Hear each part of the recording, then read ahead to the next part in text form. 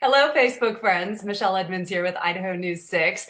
Welcome back to school. That's the edition of this week's Making the Grade, especially for the school district that is the largest in our state, West Ada, having its first day back, 40,000 students trying to get back to school for the first time since March yesterday. We have a lot of hot topics to talk about. And of course, we'd always love your questions, your thoughts, your comments, and we'll bring some of those in live as I have my discussion with this week's Making the Grade, our superhero all the way from Boise, Idaho, Kevin RIchert from Idaho Education News. Kevin, how are you, my friend? I'm doing well. How are you doing over there? Hanging in there, because as you well know, if you join us for Making the Grade, you know my personal story is that I have a high school and a middle schooler in the West Ada district, and yesterday was a bit rough, I have to just say, and you know, and we knew it would be. So I give a shout out to all the educators and administrators who are working so hard during this time to try and figure it out. But Kevin, let's start, because as I said, 40,000 students headed back to school remotely, at least for this next week or so in West Ada. And there were internet problems right from the very start. A lot of connectivity issues right away for West Ada. You know, and we kind of chronicled it over the course of the day, hearing from parents who were frustrated, trying to help their students navigate. And I'm sure that frustration, certainly across the board, not just parents and students, but for teachers and staff, trying to get this started in some sort of, in some sort of an orderly fashion. We knew it was going to be tough. I mean, I think everybody knew coming in that there's a lot you have to try to do to make this happen. And, I don't think it should be terribly surprising that there were problems along the way. Well, and then the interesting move that happened middle of the afternoon, late in the afternoon yesterday, Central District Health, who manages the Ada County schools, I shouldn't say manages, but has some say over where Ada County schools might fall, and those include Boise, West Ada, and Kuna, has moved Ada County into the yellow category. So red, as we all well know by now, is remote learning only. The yellow category allows the school districts to easily move into that half in-person hybrid model. And all of a sudden, both Boise and West Ada, I think there were a lot of people who were ready to see this move immediately after what happened yesterday in West Ada. Right, and not terribly surprising what we heard from Central District Health. The district had been hinting towards the fact that it might change its recommendation for schools in Ada County because the coronavirus case numbers have been slowing down in Ada County. That's been well chronicled over the past couple of weeks. I look at those numbers on a daily basis. Other reporters have been looking at it on a daily basis, and that trend line has been improving. So for Central District Health to recommend that Ada County schools can resume some form of face-to-face instruction, not very surprising. But as you mentioned, the timing, in light of what happened with West Ada on Tuesday morning, the announcement from Central District Health early afternoon Tuesday, and then West Ada's announcement that their plan is to start to have students coming back to school next week for pre-K students and kindergarten students. That's going to be a full day available, full-time learning, I should say. Other grades, it will be on an alternating schedule, students in school every other day. But they want to move quickly. West Ada wants to get kids back in school on Monday. So very, very quick turnaround. And after what parents and students and teachers have been going through with the online experience, I think there are probably a lot of folks who are, looking forward to getting back into some form of face-to-face learning at least part of the time, and hoping that it will stick and that the schools can stay open at least in a part-time setting. Kevin, the Boise School District, before yesterday, before the yellow designation came out, had already outlined a plan of what they were looking at should the district move, or the county, that is, move into the yellow category. And the plan is not as quick to get students back into the classroom as West Ada has proposed, but that could change, correct? Well, it's definitely a slower rollout, what Boise is talking about. And the district will make its plans official on Thursday. They're going to make a final decision about what the plans are. But what Boise has signaled that they're doing is much more of a slow rollout. The district is on the record saying students will not be back in school in person, any students in person, before September 21st. So that's a full week after West Ada is going to start to have kids in school. And even then, the plan that Boise has laid out, only pre-K through second grade students will be back in school on the 21st. And even then on an alternating, every other day basis. Then you start to bring the other elementary school students in a couple of weeks. Then you bring in the junior high school and high school students a couple of weeks after that. So by Boise's schedule, it's going to take at least a month, unless they change their schedule. What they've got in place right now, what they're proposing right now, it would take until probably mid-October before junior high school and high school students are back in school for hybrid learning, back in school every other day. So it's it's going to take a while. Boise's plan is a lot more of a slow rollout. Which just goes to local control, which I know that you wrote a story about actually last week at idahoednews.org. People can go back and take a look at that story as well. But it just shows how different the local district each has when it comes to the control over their openings and closings. So take, for example, CUNA, because we just talked about West Ada, we talked about Boise. CUNA, the third school district under Central District's health control in Ada County. But CUNA started the school year in a whole different way. And I was curious about their coronavirus case numbers, Kevin, if those are being tracked. Yes. So CUNA opened last week, and they did open to a hybrid learning. They allowed students in last week, in spite of Central District Health's recommendations. And I want to emphasize, and we say this every week, it feels like, but it bears repeating, these are recommendations. The health district is only recommending what to do with schools. It really falls to the district and it falls to the school boards to decide what to do. And CUNA's decision back in late July was to go with hybrid learning, students in class 2 days a week, learning at home, online the rest of the week. So that was CUNA's plan, and they executed it last week. They went into it, but they did have a couple of coronavirus cases. They confirmed 2 cases in the schools and identified a third case that's a probable case. So 3 students out of a school of 5,500 students. So it's not a widespread outbreak by any stretch of the imagination. And CUNA administrators say that they were able to identify the students who tested positive. The students who did test positive did not return to school the rest of the week. That they were able to address the situation without having to quarantine or close entire classrooms or do much more of an aggressive shutdown or anything like that.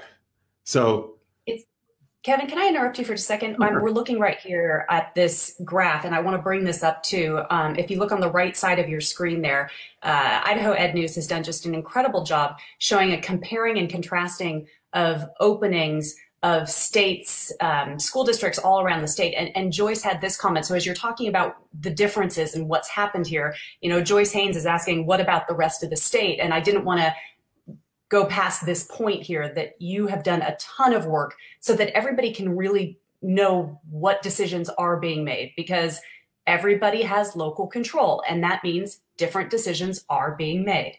Right, and we're going to be updating that map on a daily basis as things change and as we find out about things that change. And if you look at the map and you see something that's out of date, by all means, we want to know about that. We want to keep this as current as possible, because we want parents to be able to look at this and see exactly what's happening in their community and how it compares with the rest of the state. But this is going to be a big part of our job, just tracking who's open, who's closed. And it is, again, it is all over the place. We've talked about, what's happening in West Ada. We've talked about what's happening in Boise, CUNA.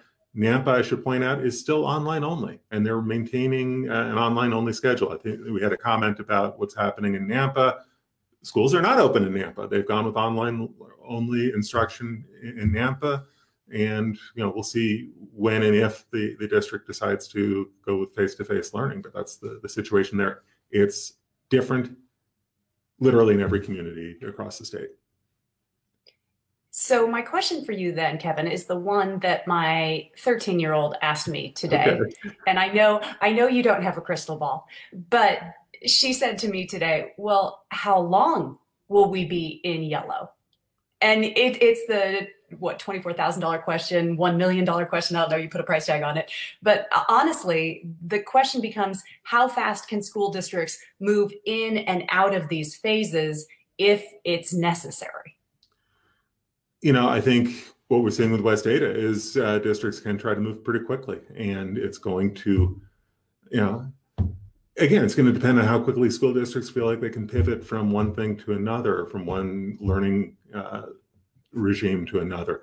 So, I don't have a good answer for your daughter. I mean, it could, they could stay in the yellow for, for weeks. It could stay in the yellow for the rest of the school year, for all we know, or things could change one way or the other. It really depends on what happens with those case numbers, what happens with the spread, and specifically what happens with case numbers and spread within the schools themselves.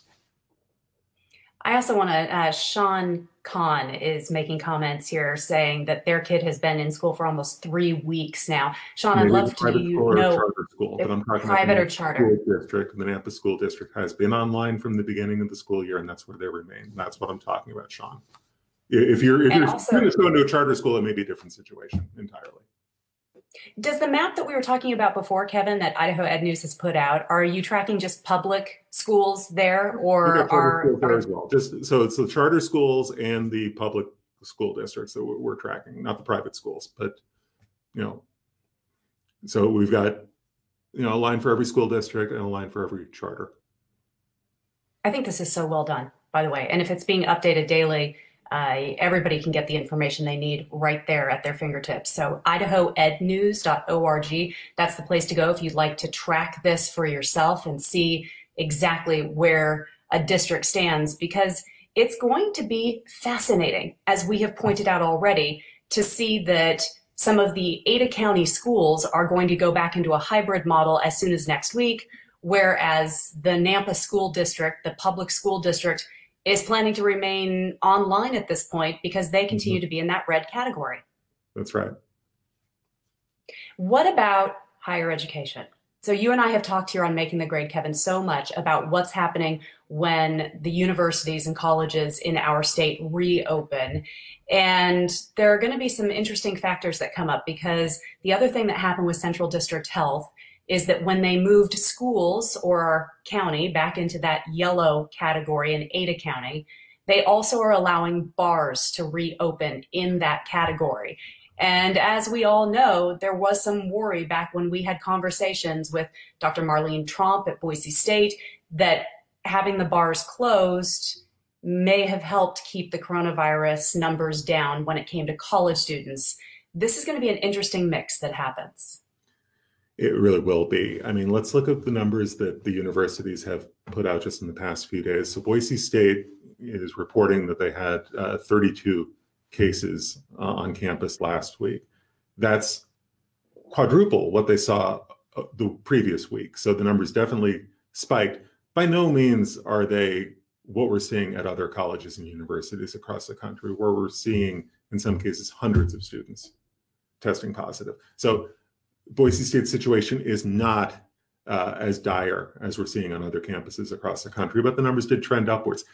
You're right. I think, Marlene Tromp, C. Scott Green at the University of Idaho, university presidents, college presidents will tell you that their biggest concern is what happens with students off hours, what happens with students on weekends. These are college students.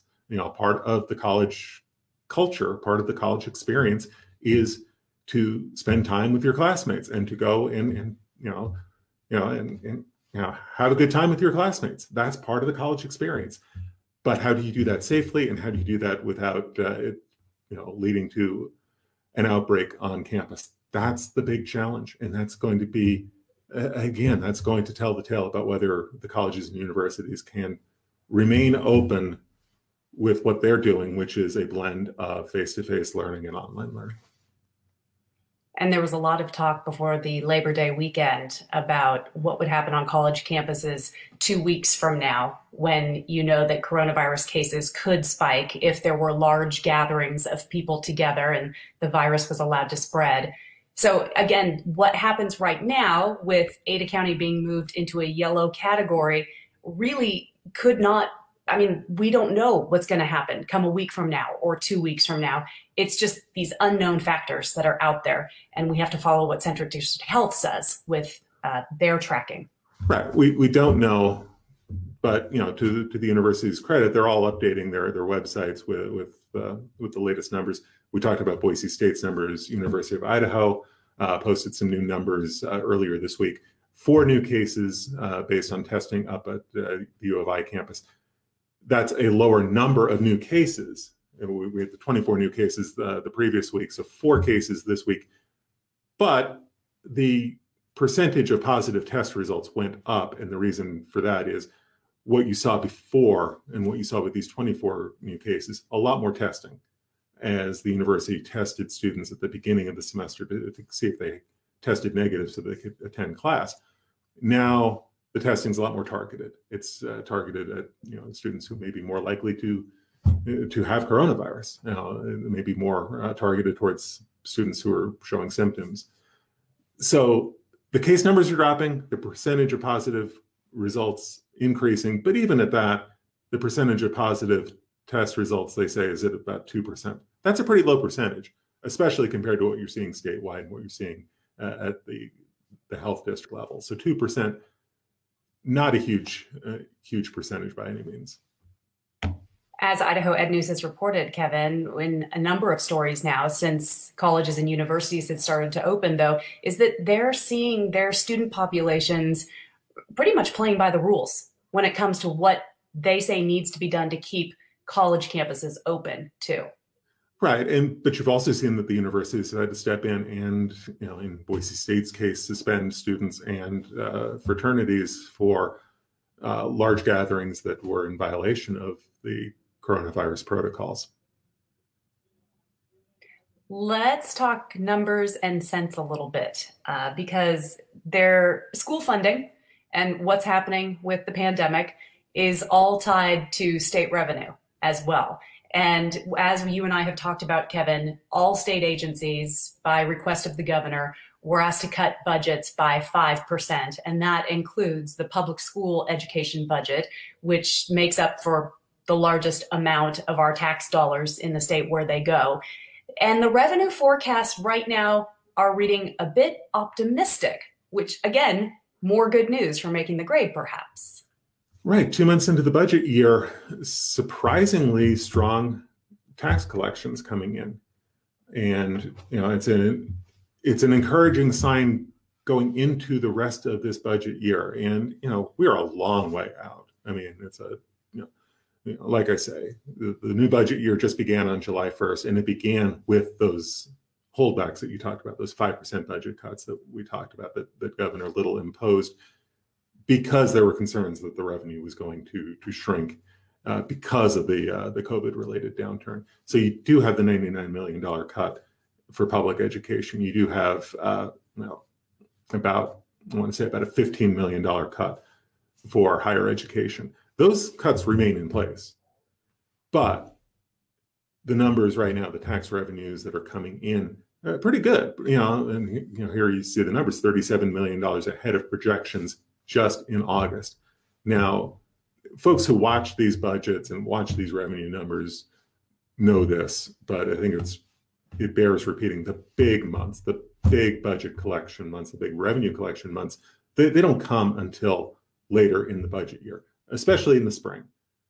April, is the big month in terms of revenues, for obvious reasons. That's when people file their state income taxes. That's when those income tax revenues start to pour in. So what's happening these first couple of months, it's a good sign, but by no means is it definitive. But it does go to how a budget showdown could happen in the legislature come January, February, March, as the state tries to wrestle with where these dollars go and who has to take the biggest cuts. And as we talked about on Making the Grade, Kevin, already, the state superintendent of public instruction, Sherry Ibarra, wants to make sure that teachers on the career ladder get to keep moving up the career ladder so that veteran teachers particularly are not lost or leave the classroom or leave the computer, maybe we should say at this point too. So there's already some setup there for a struggle over where the dollars go, and that's going to just be fascinating to watch, especially as the forecast projections come in. As the forecasts come in, as the revenues start to come in between now and January, it's going to be interesting to see if the trend we're seeing so far holds, and what does Governor Little do with those trends? How does the governor write his budget for 21-22? What does he do in terms of an education budget? What does he put into K-12 and higher education? What does he do specifically to Superintendent Navarro's recommendation on teacher pay? Does the governor look at these revenue numbers and say, I think we can do something for teacher salaries? Or does he look at it and say, I'm still really not sure we can commit to something like that? We don't know yet. But these next 3 months, 4 months of revenue numbers will give us a better sense maybe of where the governor goes with his budget recommendations. And that's, that will set the tone for the legislative session as well. What is the governor recommending as opposed to what are the agencies recommending as opposed to what is Superintendent Navarro recommending? Joining us on Making the Grade, Kevin RIchert from Idaho Education News. Let's bring in a few more of your comments and your thoughts. We love hearing your stories when it comes to your own kids' education or your grandkids or what's happening in the school district with you, because some of these comments, fascinating to hear stories that are happening. Kimber is telling us that my daughter had to be quarantined because there was a positive case in her class and she wasn't provided anything to continue her education, no packets, no tablets, nothing.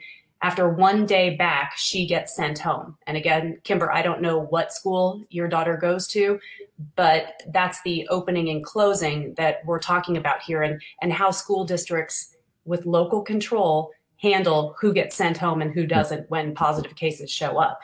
Maybe, Kevin, go back and talk about what happened in CUNA. Did they have to do some quarantine there? They didn't do quarantining. And in the case of the 2 students who tested positive, who were confirmed positive cases, they're saying that those students did not return to school after they tested positive. So I think we're talking about a student in a second grader in one of the elementary schools showed up and did not show up for class the rest of the week. The same thing with a student in the high school. So no quarantining, no closing of classes, and they said that they were able to avoid doing anything as drastic as that. Kimber's getting back to us now. Central Canyon in the Valley View district. Okay. And I know they've had a few cases in Valley View as they've gone through a hybrid learning model.